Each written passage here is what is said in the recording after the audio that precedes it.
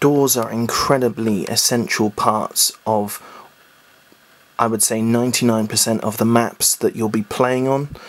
There's at least one door on almost all of them.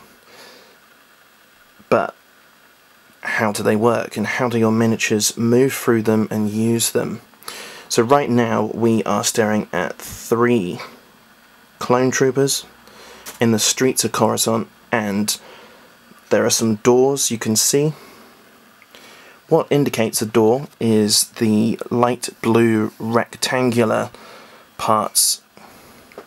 You can see where the doors are there. There are some more doors by the casino.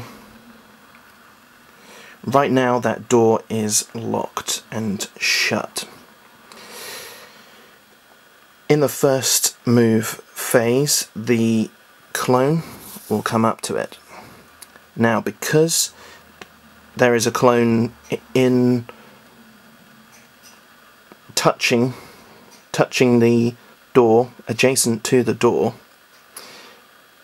his move phase is finished because he's done all that he wants to do.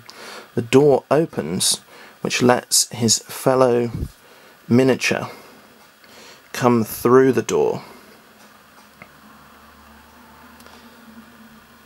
Next turn, when they get to move again, once that clone, that miniature, leaves and is no longer touching the door, it shuts.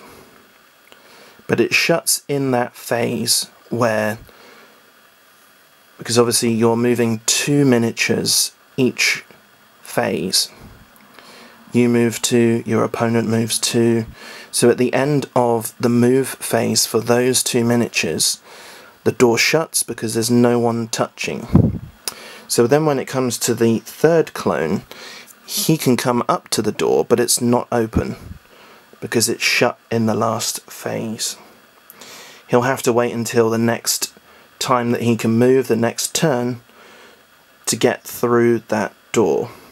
Now you could, in a turn, maybe sacrifice one of your characters to stand next to the door and let your whole entire squad move through the door.